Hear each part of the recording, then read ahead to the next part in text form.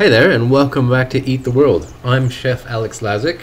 I've traveled the world and had a pretty big career, but I gave up the corporate world and owning my own businesses because what I thought was supposed to be making me happy really didn't make me happy. So I bought my beloved 2006 Fleetwood Bounder to travel around North America and have culinary adventures and focus on the things that do make me happy. So on this journey, I drove the Bounder to northern BC and parked it and hopped on a boat that would take me about 2.5 hours across the ocean to a super remote place to catch coho salmon. When I arrived, my first thoughts were how incredibly beautiful this amazing place is, which it really is. But I soon learned that it also had one of the highest concentrations of grizzly bears on the planet. And while I was there for the salmon run, all of the bears were at the river's edge fishing alongside me. So I got to see some pretty incredible sights and watch these animals in their natural habitat. This particular day was truly the beginning of the salmon run, where over a dozen bears turned up to take their spot on the river's edge and do some fishing of their own. I had such a good time watching these adorable siblings having a wrestle on the lawn.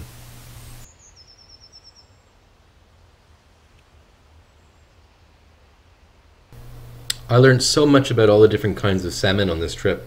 This incredible scene was taken of pink salmon spawning. Pink salmon are protected on this river, so we just observed them from afar. But what an incredible sight.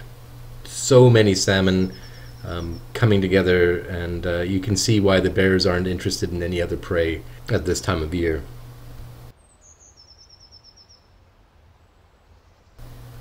So, shortly after arriving, I would make my way through the forest to this most amazing clearing on the riverbank. From here, the river opened up to the most picturesque, unspoiled, untouched, pristine wilderness. I made several trips to this remote spot over the summer to catch coho, and it was a successful season.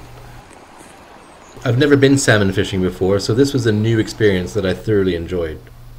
I caught within my limit, of course, and soon had plenty of wild salmon to take with me. I have a full video dedicated to just this journey on my channel, and I'll post a link below to it. There is so much more content on the wildlife in that video, including some pretty scary grizzly bear encounters. So please have a look and let me know what you think. Oh, and please subscribe to my channel. I'm doing lots of work to make new and more interesting videos, and I could really do with the support. While I inadvertently caught a lot of pink salmon purely through their sheer numbers, the coho was proving to be pretty elusive at first. I felt like the few people that I had met had all caught one but me, but when the coho started running, there was plenty to go around. If you're into catching fish for sport, the coho really are a lot of fun, and I really didn't think I would enjoy it as much as I did. But I think the combination of being in one of the most beautiful places in the world that I'd ever been, and the excitement of the bears and the fishing made it a really unique experience for which I'm very grateful for. That's a beauty. Yeah, buddy! You know what I did with that one? It looks like a fucking... It's pretty spotty. Look at the beautiful color of that. That's amazing. And here you go. Here's some of my catch from my journey.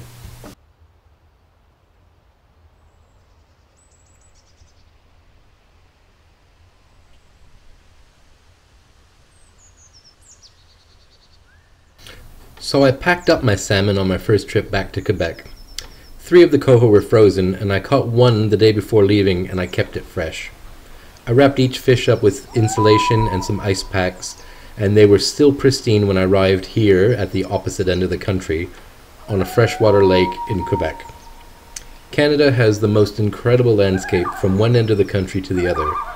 There were no grizzly bears here, of course. Just one snapping turtle called Neptune lurking under the dock. But I love this place, and what a great spot to smoke some salmon.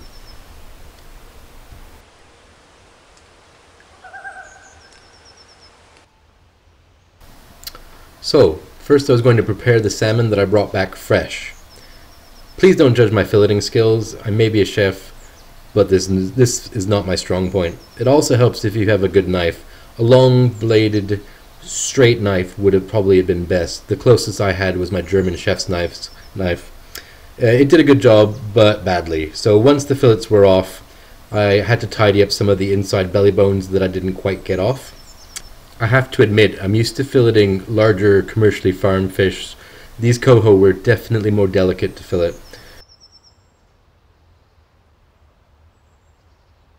So once those bones were off, I just tied up the belly and then tried to get out those pin bones. You can remove the pin bones with a good pair of pliers or tweezers. Again, I found these hard to get out on the coho. This fish is particularly smaller, but the bones seemed a lot more delicate than what I would work with before. So with this fresh salmon, I was going to turn half of it into cold smoked salmon or lox, and the other side I was cooking up for friends for dinner. The remaining frozen salmon was going to become hot smoked salmon. So I started with curing the lox. I use a 50-50 mix of brown sugar and coarse salt.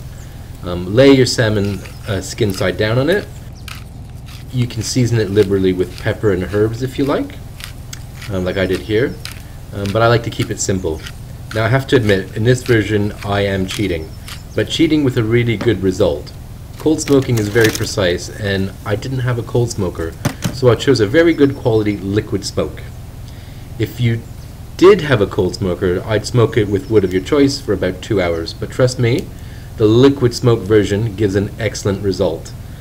So sprinkle some of that liquid smoke on the salmon and rub it in, and then coat with the sugar and salt mixture and let that cure for 2 to 3 days ideally.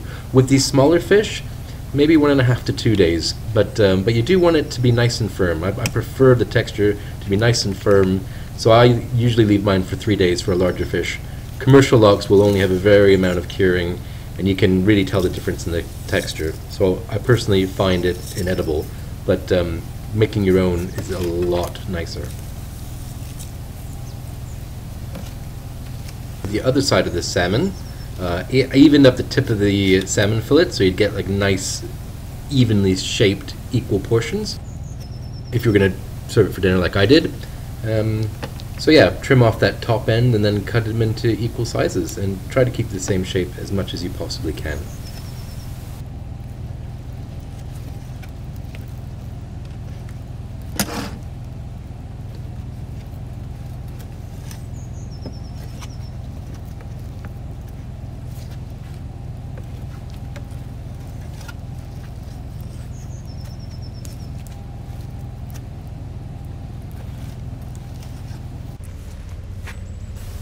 And here's the finished product of one and the other, and so both of them got wrapped up nicely and placed in the fridge for later on. Now I've spared you watching me butcher the rest of the salmon, but here we go on to the next steps for the hot smoking. I had limited fridge space, but I had a cooler, so I lined the bottom of the ice and I laid some wire racks down, and then it was a simple process of layering your salmon sides, covering them with salt and sugar mix, ensuring each bit is well covered and to ensure it cures nicely. I left the skin on, so also ensure the skin side has a nice coating of cure as well. Then you can stack them up and continue the process.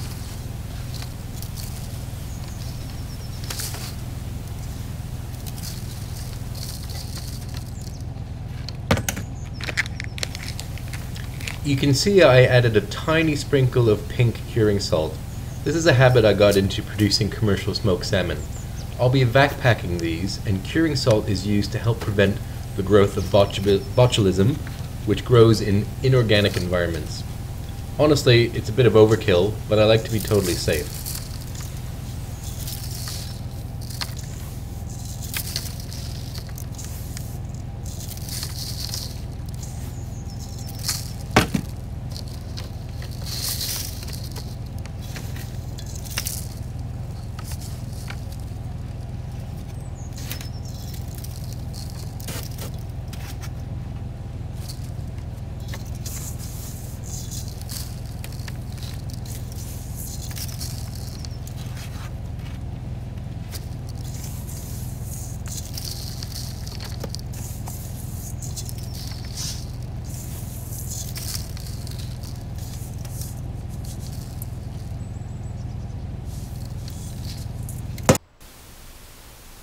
Finally, I covered with insulating bubble wrap and put some ice packs on top, and I set it aside for between 10 to 24 hours, but I would give it at least 10 hours. Once that is done, you need to wash off your salmon and pat it dry, and then you need to dry it until a layer of skin is formed, or a pellicule. This is important to get the smoke to adhere nicely to the fish. You can place these in a fridge if you like, but I had a cold day and a fan that was ideal for getting this step done. You can see this shiny pellicule that's formed. That's what we want.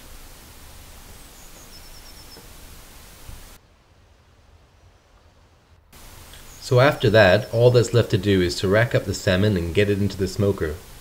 Now you want to smoke the salmon at a low temperature over a longer period of time for the best results. This will retain moisture and have a beautiful flavor. I'll post full details on my website linked below.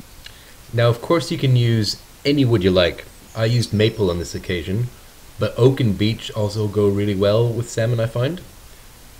I left the vent open with no water in the water tray, and then it was just a slow, steady smoking for about 4 hours. And then I turned the heat up for the last hour to ensure that the correct final internal temperature is reached. Now I used an electric smoker, but you can use whatever smoker you have handy. You can use good old-fashioned wood and a fire, or you can use a pellet grill, whatever you've got. Just follow the instructions for that for smoking, hot smoking fish.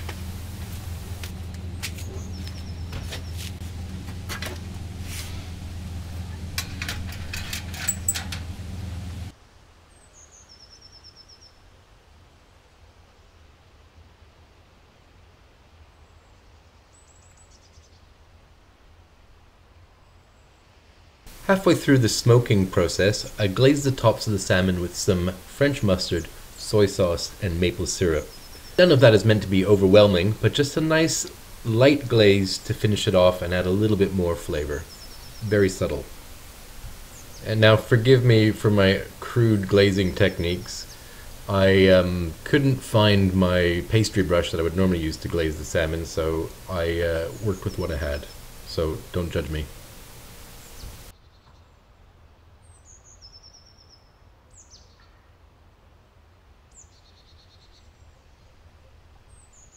Once the hot smoked salmon are done, I recommend letting them cool slowly to retain their moisture. Never vac pack hot food like this. It will just pull out the moisture.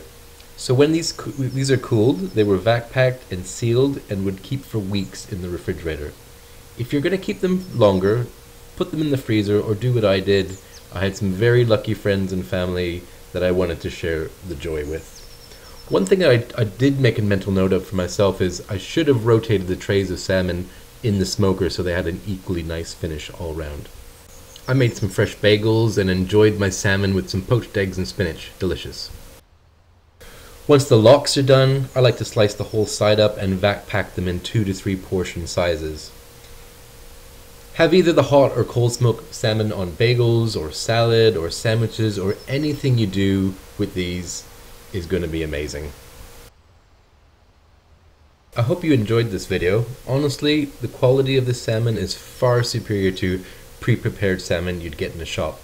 So give it a try. If you have any questions, please comment below, or you can go to my website, which I'll put the link below, and chat with me directly. I'd love to hear from you. Please subscribe to my channel. I could really do with the support. Thanks so much for watching.